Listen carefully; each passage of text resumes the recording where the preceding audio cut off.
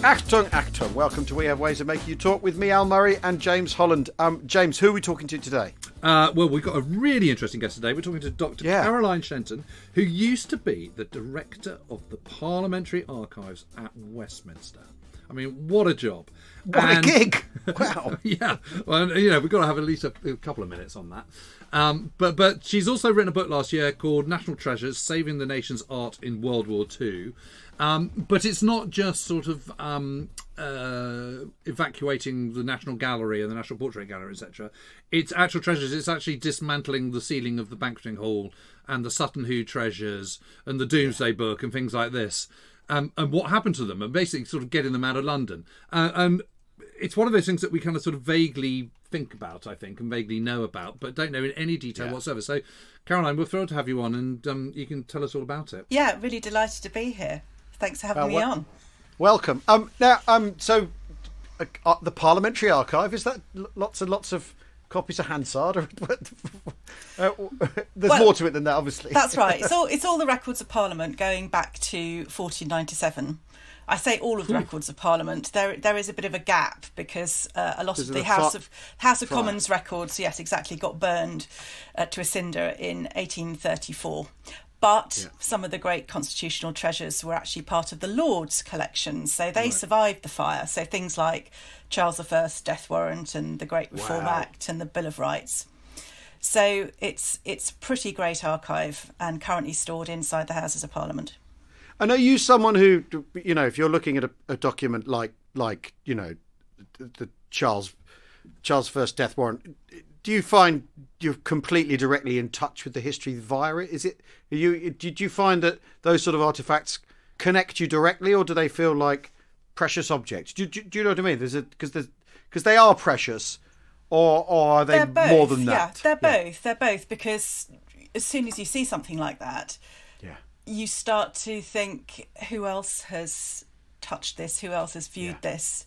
Does it still have a little bit of Cromwell's DNA on it? That sort of thing. So it's both, really. We're not going to clone Cromwell in a Jurassic Park style, though, from that document. Let's not do that, no. I don't think that would be a good move. But your book, I mean, as Jim says, you know, because my familiarity is with this idea is my grandparents used to live in Bath, and you'd have to go through the Box Hill Tunnel, and my dad would always say, "Oh, this is where they stored stuff during the war. There was stuff stored in the Box Hill Tunnel because it's a very deep tunnel, and that's where they kept the art."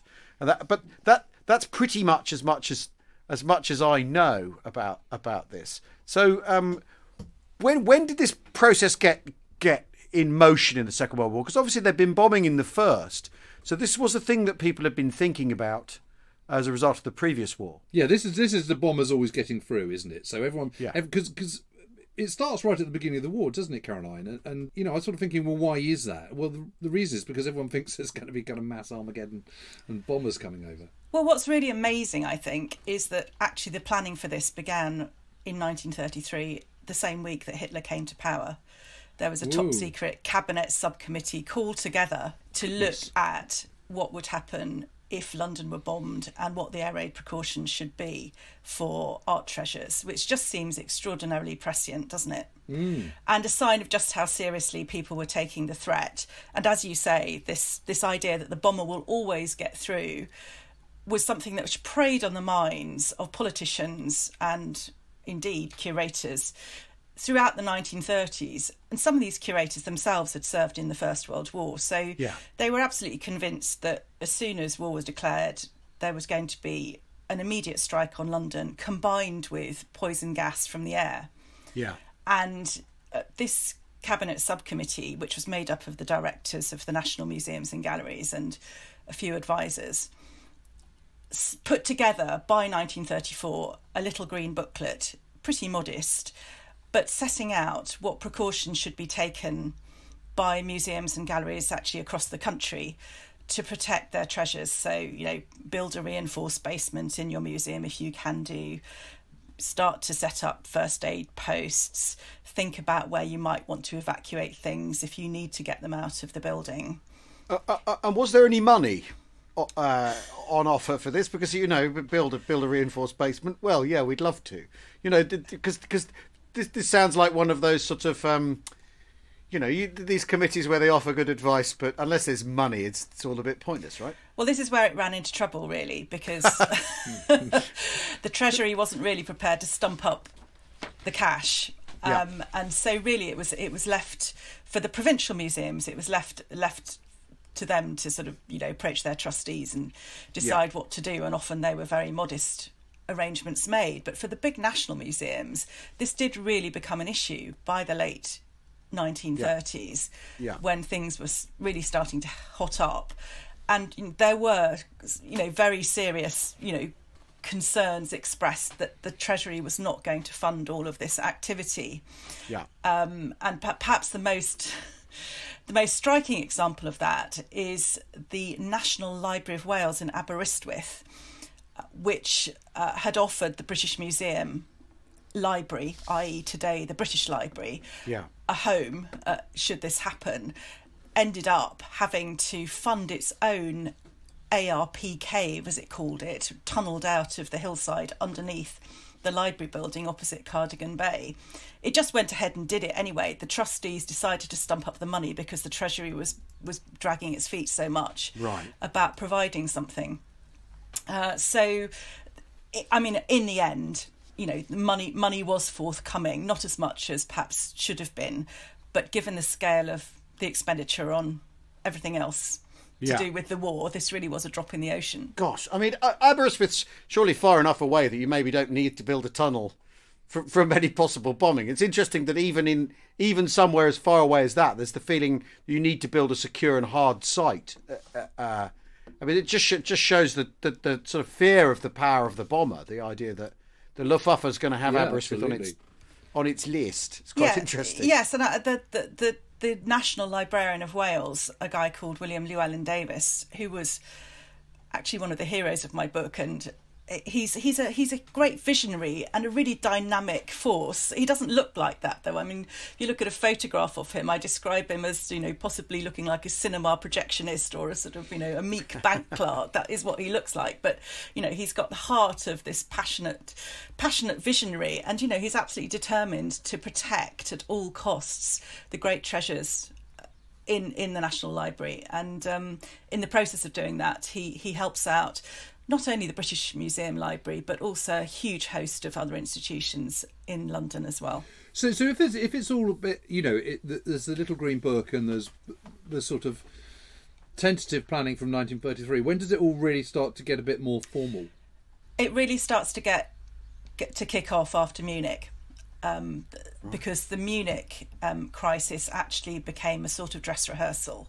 So they'd got these plans on paper very often. They triaged their collections into absolutely top stuff that we must get out of London, then slightly less important stuff which can go a little bit later, and then perhaps things that we can keep on site or we're not so worried about. But with Munich, they had a chance to practice, and that really showed up some of the difficulties of transport, of timings, of logistics, of communications. And most national museums and galleries had decided to send their collections off to the home counties, to stately homes, often stately homes that were, or manor houses that were owned by their trustees or friends of their trustees.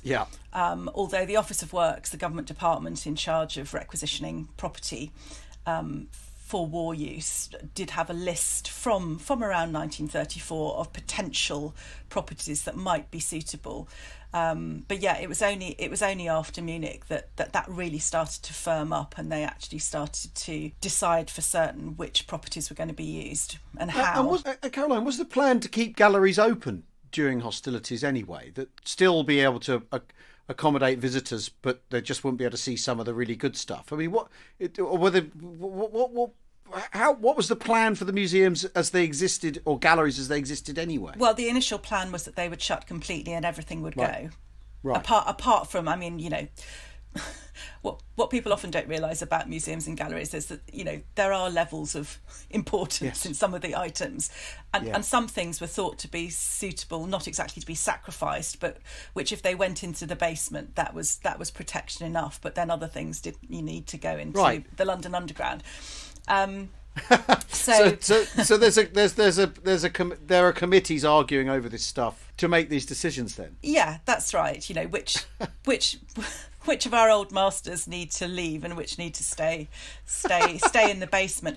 But no, I think the plan was that everything would shut, and all of the collections would either be inaccessible or simply out of the capital. Actually, what happened because of the phony war was that people sort of sat around then twiddling their fingers, thinking, "Oh, hold on, it's not as bad as we thought it was." So some museums and galleries did reopen, bringing those lesser items back from the basement upstairs. And of course, famously, the National Gallery, although it had evacuated its 2,000 paintings altogether, did open up for those lunchtime concerts. Yes, and so on. So was it Dame Myra Hess? She was always playing the piano. That's it. Yes. Every lunchtime, she or one of her mates did a concert, and you know they were tremendously popular. I think there was a very small charge, so really anybody could go. It wasn't just the elite who went, and fantastic tales of people like Joyce Grenfell sort of making sandwiches in the canteen for these people who took them away in paper bags and ate them while they were watching the performances. You know, so some institutions did carry on having a cultural role. But is there a formal sort of overseeing body that's created? There is this committee, the Museums and Galleries Commission, that oversees it. But really, actually, it's down to the dynamism or otherwise of the individual directors of the galleries and museums and archives. So some are more successful than others, depending on who's in charge. So at the National Gallery, where you've got Kenneth Clarke in charge, I was going to ask you about him. ably assisted by his brilliant head conservator, a man called Ian Rawlins, decided to go his own way because that's Kenneth Clarke. And actually, Kenneth Clarke, being so incredibly bullish and self-confident, made the right decision to send everything to Wales. In other places, somewhere like the Imperial War Museum, rather ironically, didn't do so well. They had a slightly less effective director, I think it's fair to say. And also because their museum trustees were largely made up of military men. They took a kind way of putting it might be that they took a more pragmatic view about military damage, and therefore felt that, you know, they should be a low priority. Other museums and galleries should be a higher priority. So the Imperial War Museum's own arrangements were less effective. Well, and the Imperial Museum is brand new at this point, anyway, isn't it? It's only been going really for 20 years, hasn't it? Exactly. It's pretty new. It's not as professional, quite frankly, as the other institutions, but the Imperial War Museum ends up being one of the most badly damaged buildings during the Blitz. I mean, how long's the National Gallery been in existence at this point? The National Gallery's been going since the 19th century, since the mid-19th century, and Clarke was appointed, I think, in 33 or 34, and he was a very dynamic force and was a very determined popularist. So he'd really sort of brought it to public attention in a way that it never had been before. Gosh, absolutely, this is so fascinating. I've never thought about any of this. Well, exactly. But there's artwork, isn't there? But there's also other treasures, you know. Well, yes, you mentioned the Doomsday Book in your intro, Jim. So for example, what happens with the Doomsday Book? Yeah, because also there's no point sort of getting rid of the Doomsday Book and putting it in a tunnel in a mine shaft in Wales if it then goes mouldy. Correct. So so there's quite a lot to think about, isn't it? There's an awful lot to think about in terms of conservation. So, you know, you can put your non-organic stuff into the London Underground, so stonework, jewels, non-corroding metals. You can stick all of that underground, and, you know, providing it's not actually swimming with water, the stuff will be okay. But you obviously can't do that with organic stuff like paper and parchment, fabrics and so on. Doomsday Book is actually how I first came to write this book, because before I was at the Parliamentary Archives, I started my career at the Public Record Office, today the National Archives at Kew, but at that time it was still in Chancery Lane. That's how old I am, back when dinosaurs roamed the earth. This was when Public Record Office was at Chancery Lane. And while I was there, I remember as a young stripling archivist being told the story of Domesday Book and what happened during the Second World War, which was that it was evacuated on the I think the 29th of August, down the Great West Road in an armed van, in a sort of armed convoy, with a guard riding shotgun, beside the driver, along with some of the other absolutely top treasures from the Public Record Office. And it arrived in Somerset at Shepton Mallet Prison, the women's wing at Shepton Mallet's prison, which is where it was going to be stored. But they'd made such good time down on the journey down that they'd arrived half an hour early. So they all got out of the van and went off to the local pub to have a pint of cider, leaving it unlocked, which rather defeated the object of the exercise. So that story stayed with me. For 25 years.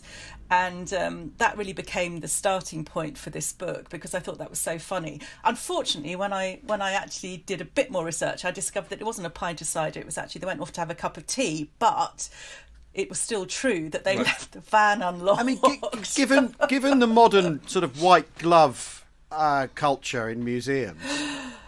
Don't talk to me about white gloves. Yeah. Oh, really? This all sounds, or whatever, or like, because I saw where was it? Where we looked at Magna Carta not so long ago. My wife and I, and it was in a darkened space and all that, and they can't let any light near it, and it's sort of vacuum packed or whatever. I mean, this is a different era in terms of conservation of documents and stuff, right? It is a different era. Just on the white glove point, can I just say that white gloves are beloved of film crews. They love white gloves. I know, but I've got so many documentaries where you've had white gloves are absolutely rubbish for consulting documents. They're very, they're often very thick cotton gloves, make you really, really clumsy. Yeah, they're never washed between uses, so they're always incredibly grubby. Forget the white gloves. You just need nice, clean, dry hands. That's all you need. Well, I'm all in favour of that. I mean, the amount of documentaries I've done where we've gone, okay, here we go, white glove moment. No. Rolls their eyes. No. TV producers love it, but I'm afraid actually white gloves are a bit of a no-no. A bit of a no-no. Okay. It's moved across from the auction house, where bits of silver are being displayed. And yeah, you do need gloves when you're displaying metal work, because you get your fingerprints all over them. But or indeed with certain kinds of negatives, photographic negatives, that's fine. But you just need those plastic nitrile glove things. That's all you need. Anyway, that's my little bugbear. You might want to cut. No. You can cut that out. We are absolutely not cutting. We are not cutting that. Not for one moment. Back to Magna Carta and darkened rooms and conservation.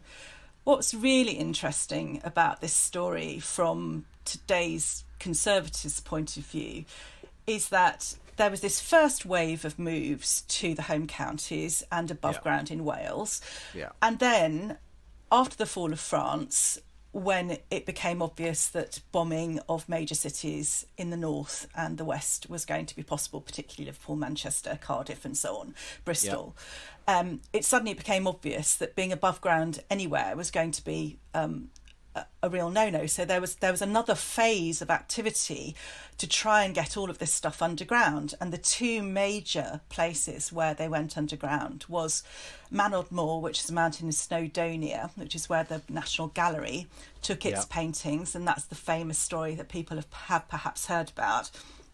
The other second phase move for places like the British Museum and the V&A and some of the National Portrait Gallery was to the Corsham tunnels in the Mendips near Avon Cliff, where the army had requisitioned these underground spaces, but in fact there was a small corner, 25,000 square feet, which was handed over for heritage storage.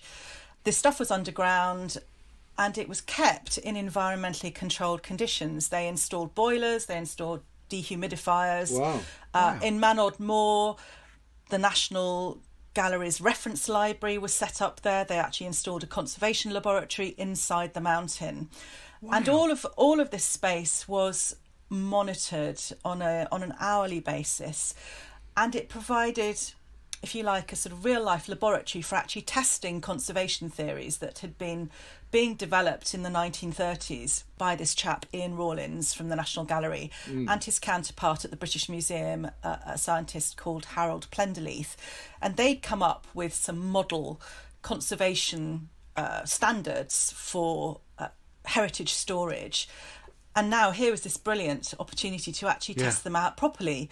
So, in fact, when you go into a darkened room, and it's a little bit chilly in there today if you go to an exhibition, though that environment is replicating the sort of storage environment that normally these items would be in if they weren't on display. And those storage standards are, if you like, the great-grandchildren of the standards that were actually developed in those underground heritage stores in the Second World War. So we're still sort of living with that experience today. So it's called the 60-60 rule. It was called by Plenderleith and Rawlins, 60% humidity and 60 degrees Fahrenheit for for the very crudely for the sort of environment. Because we talk on this podcast a lot, Caroline, about how the Second World War is still around, and that we live in its wake. But I had no idea that there's a direct, an absolutely direct, 100% direct example. Yeah, and obviously war accelerates change in innovation. This, this is a truism, isn't it? I mean, this is how great leaps forward in technology are made, and it's as true of. It's as true of home front technology as it is of military technology as well. So where did the Elgin marbles, for instance, end up? So you I was wondering about the British Museum. Yes, so they went into the Aldwych tube tunnels in the London Underground, and there are some fantastic photographs of them being wheeled through the tunnels to safety. I think initially they were shored up, sandbagged and shored up actually in the museum itself because they're so enormously heavy, like lots of the British Museum sculpture. Yeah. But then they were sent into the tunnels in the disused Piccadilly line. And Caroline, what about the Sutton Hoo treasures? Because they were only discovered in 1939, weren't they? So they were excavated 9 days before war broke out. Yeah. So they'd been in the earth for 1300 years, and they came up for a few days and then they were buried again for another 6 years in the Aldwych tube tunnels. Oh, were they? Aided by the invention of something called the no nails box, which today we would recognise as being a flat pack box, sort of from IKEA or somewhere. That was a new invention, and John Forsdyke, the director of the British Museum, ordered 3,000 no-nails boxes to be stored in the museum basements from 1938, ready to go for when for when they needed to pack their smaller items, not the big sculpture obviously, but small little bits of jewellery and the vases and all of that sort of stuff. And no-nails boxes were so incredibly easy to put together quickly, the manufacturers said that even a woman could do it. Yet another breakthrough. Exactly. As a result of Second World War innovation. Something else for women to do. How marvellous. We need to take a break right now. We'll see you in a tick.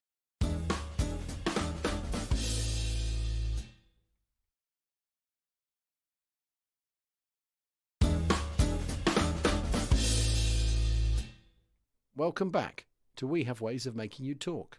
You've mentioned William Llewellyn Davis, and we've sort of touched on Kenneth Clark, but who are all these people that are doing all this? I mean, I don't know much about Kenneth Clark, apart from he was Kenneth Clark's father, wasn't he? He was Alan Clark's dad. He was Alan Clark's father. Yeah. Who are they? Well, I've mentioned Kenneth Clark. He's the actual director, but most of the work was done by the curators who were in charge of the collections themselves, and by the conservation scientists who were advising museums, and these are people who normally, well, I think I described this as a coalition of mild-mannered civil servants, social oddballs, and metropolitan aesthetes. So these are not people. These are not people who are normally in the public eye, and they certainly had a range of eccentricities, I think it's fair to say. Well, Lady Helena Glycan sounds interesting. Oh, she's great. Yes. Now she's one of the custodians, so she's not employed by the Tate Gallery, but she ends up being the person who owns the destination of one of the collections. So Helena Glycan is the half great niece of Queen Victoria, so she's a distant royal on the German side of the family. But during the First World War, the family renounces its German titles and takes on lesser sort of English titles. And during the First World War, she had run an X-ray unit on the Italian front with her female lover. She was a lesbian, and she sort of ran away to war with a married woman called Nina Hollins. The both of them, well into middle age by this time, sort of 50s, early 60s, and they did this during the First World War. Got loads of medals, just an amazing pair, and then 20 years later, they're sort of called upon to house the Tate collections in their manor house in Herefordshire called Helen's Manor. Appropriate enough. Yes, Helena Glycan does not take very well to the Tate workmen, the warders who are normally patrolling the gallery rooms and doing the security, who are sent down with these paintings. So they get drunk, they sort of pick fights in the local pubs, they refuse to help with the harvest. They give lots. And she takes a dim view of all of this. She takes a dim view. Well, she doesn't really want men in the house to start off with. Yeah. But having to have men in the house to look after the paintings or make sure that they're okay, she is unimpressed by their behaviour. And she's not to be messed with, really. Her favourite meal is smoked salmon, caviar, gentleman's relish, all washed down with a bottle of champagne.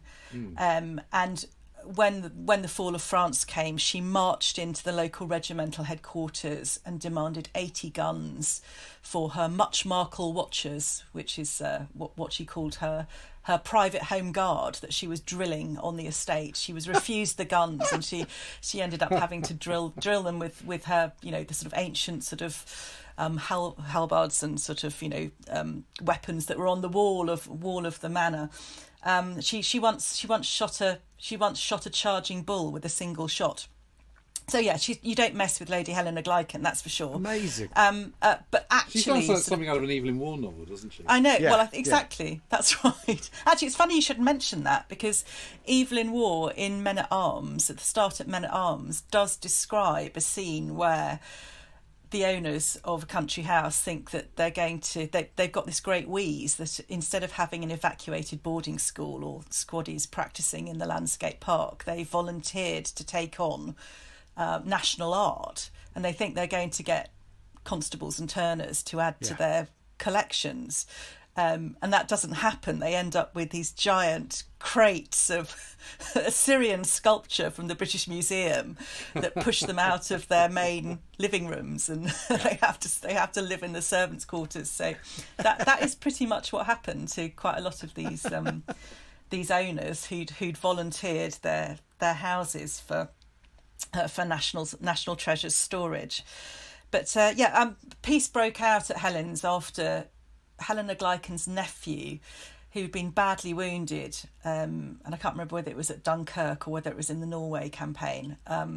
He was convalescing at her house, and then two of these Tate warders who were behaving badly suddenly had a sort of turnaround and sort of took to valeting this very badly injured nephew, and that went down a bit better. So yeah, things improved from there on, I think. But at which stage in the war was the sort of process of exodus of the artwork complete? I mean, because it couldn't all be done in a month, could it? All this. Well, it was largely done. It was largely done between the signing of the Molotov-Ribbentrop Pact and the announcement of war. It was really the major evacuation took place over the course of roughly a week, 10 days. Goodness me. There certainly were subsequent waves of evacuation, for lesser items of lesser importance. And for example, the paintings were often taken out of their frames and sent without frames to their destinations. The frames travelled on later. And, for some really heavy, important collections, like those sculpture collections going into the Aldwych Tube, there was a constant stream of things going in, really up to 1942. But really, the vast majority was all done straight away. Of the most precious things was done in the first month or so. Gosh, how amazing! And then incredible. And then how many of the galleries were then damaged in the bombing? I think nearly all of them. Nearly all of them had sustained some damage, but the worst affected were the Imperial War Museum, like I've said. The Tate was very, very badly damaged. A whole wing of the Tate was just devastated, and there's a fantastic description in the autobiography of John Rothenstein, who was the director of the Tate, who actually slept in the basement of the building, which today is Tate Britain, of course, describing coming up in the middle of a bombing raid, actually to see the damage, not an entirely wise thing to do. No. And seeing just huge shards of glass taller than himself buried in the lawn outside. Wow. So the Tate's badly damaged, and if you walk down the side of Tate Britain today, you can still see the pock marks from the bombing, and the Victoria and Albert was very badly damaged as well. And in fact, similarly, they have a pock-marked wall down the side of the building, which they've turned into their war memorial. They've carved the inscription of the war memorial itself around the holes in the wall. Yeah. So, and I'm assuming in all this that the Diplodocus from the Natural History Museum, where does that end up? Oh, now you're asking. Now let me remember what happens to him. Right, okay. So what happens to him, as far as I can recall, is that he's dismantled and he goes into the basement at the Natural History Museum.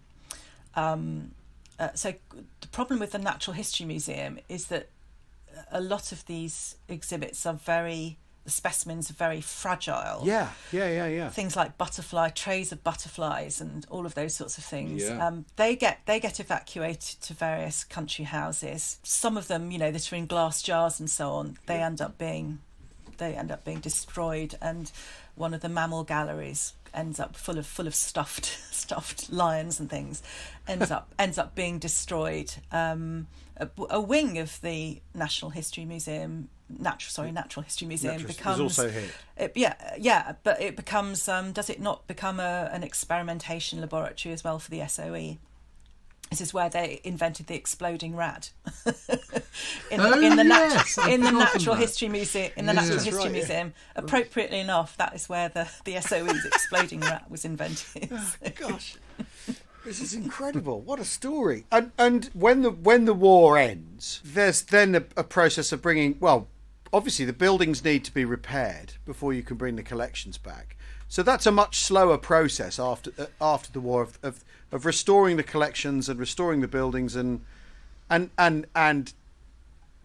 so does that begin on May the 8th, or when does the committee meet or the pamphlet get published to make that happen? Yeah, so the individual museums and galleries make their own arrangements, and it really starts from VE Day.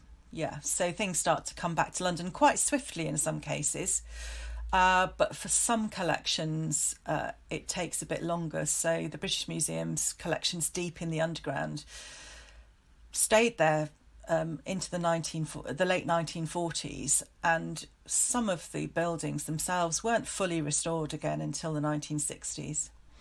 Whole galleries have been devastated. So in some cases the items went back to the unaffected portions of the buildings, but really there was a generation long reconstruction of some of these spaces.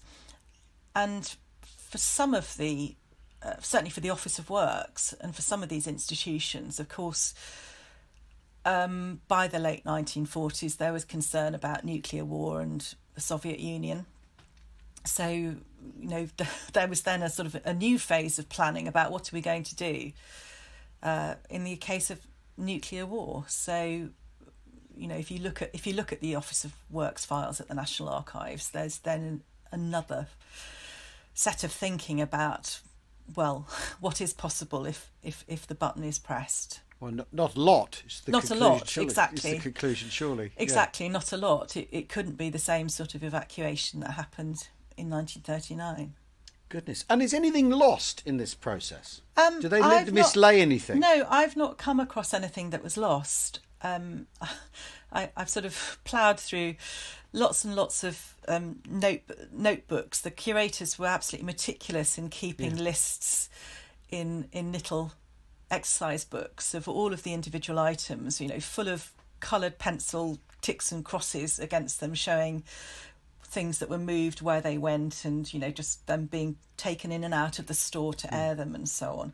Nothing was lost. Very few things were damaged, and I think a few things that were at the National Library of Wales slipped behind a radiator or something and got temporarily mislaid, but they made their way back to London pretty swiftly. So all in all, it was a really extraordinary operation, just in terms of the logistics of keeping track of all of this stuff, and all wrapped up around some truly extraordinary and eccentric people. I mean, I do sort of slightly feel we don't have quite as many eccentrics in this country as we used to. Or is that just? I don't know. I think you think there are plenty. You check out a few museum and art gallery and archive curators, and I think you'll find a number. I mean, what's striking about this, Caroline, is because we've talked about this again, and we've touched on this on the podcast, is the sheer contrast between this and what the German government or the Nazi regime is up to art-wise.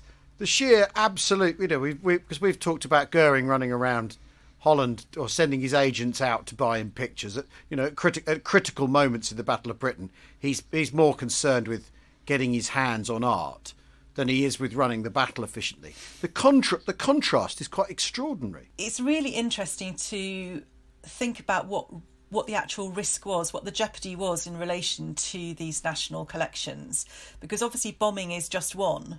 Yeah. You're talking about Goering's bloated collection of Western masterpieces. Well, had invasion occurred, then clearly some things would have been siphoned off and sent back to be on the walls of his collection, or at the Führer Museum or whatever. Some things would no doubt have been looted. Some so-called degenerate art would have been destroyed or flogged on the market in Zurich or whatever. Wow, because that's exactly what the Nazis did. They had these. Well, that's right. Assigned art dealers who were to steal degenerate art and then sell it. That's right. And exactly. what they were doing though is they were ripping off two people, because they were ripping off the people they were nicking it from, and then they were ripping off the Nazi regime because they were only inventorizing. Say they've taken 19 paintings, they'd only list to Berlin 15, and they'd half-inch the other 4 themselves. Which is why you have that extraordinary episode of that chap in the son of one of the degenerate art dealers having that flat in Munich full of. Well, and also they're lying to the German public, aren't they? Because they're saying this art's degenerate and it's no good, and they're making money out of it. So it's like it's only degenerate people would buy degenerate art, I suppose. I suppose, but they're not being honest to destroying it. You know what I mean. So I think for curators in London, viewing what was happening in the art capitals of Europe during the second half of the 1930s, this was becoming really serious. This is a taste of what might happen. And then there's a final, what I think is a really interesting aspect of the peril that these collections might have been exposed to had invasion occurred, which is, in my view, probably just as bad as total destruction or theft, and that is something along the lines of what happened to the Bayeux tapestry in Normandy when it piqued the interest of Himmler and his henchmen. And it was it was seized by the Nazis and then subjected to scientific experimentation. As you may know, that the Bayeux tapestry is not actually a tapestry, it's an embroidery on a fabric backing. And it was unstitched, so very intrusive. And the interior was examined, x-rayed and photographed and experimented on, and then sewn up again and reclassified as a Germanic cultural artefact created by the Vikings and used, if you like, to prop up that sort of pro-Aryan propaganda. And so you can see what might perhaps have happened with the Domesday Book, or what might have happened with the Sutton Hoo treasure in those circumstances. And I think that's really quite sinister. And when you combine that with knowing that the information hefts GB, the Gestapo Black Book, sort of manual of listing all of the museums and galleries in the UK that are worth knowing about, reading between the lines of that as well, there's a sense that, you know, these places are being lined up for looting, and their collections are being targeted, or would be targeted specifically for some alternative future existence. Yeah, I find that really chilling. Wow, what a fascinating story. In the event of an invasion, what then would happen? Would you roll a boulder over the you know what I mean? Put an extra special padlock. How you then stop that from happening? I suppose is in the bounds of what if. Did they discuss that? Did they discuss what to do in the event of invasion? Well, interestingly, one of the British Museum curators, based in Northamptonshire at a stately home called Drayton House, was told that if invasion did occur, then he was to find the most senior German officer locally and explain that the British Museum's collection was here, and that therefore, you know, their protection was required. That's one possible solution. I'm sure that would work. But for other places, you know, Lady Helena at Helen's, I'm sure, would have been out there with a shotgun.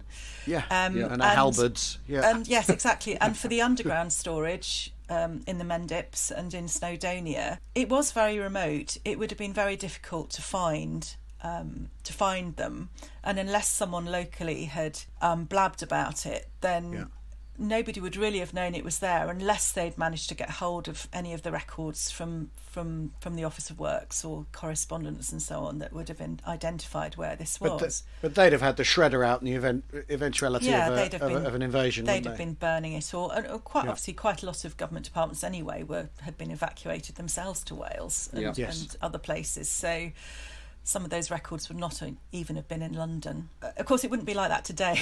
People on social media, as soon as you saw a van, you know, leaving videos of it and everything. The National Portrait Gallery, you'd be snapping away, and it would be all over. Hashtag treasures evacuation or whatever.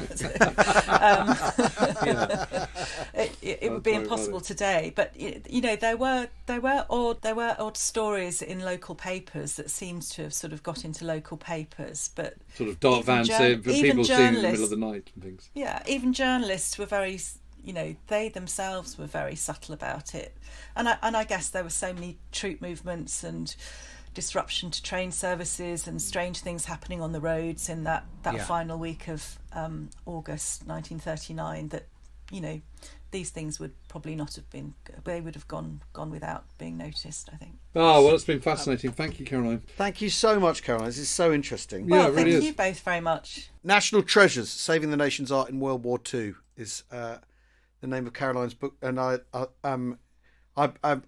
bought it on Kindle while we were talking. I thought done. I've got and I ordered my mum a copy because it's completely up. It's 100% her thing. This is so interesting. Thank you so much. Thank you. Thanks for listening, everyone. We'll see you all soon. Cheerio. Cheerio.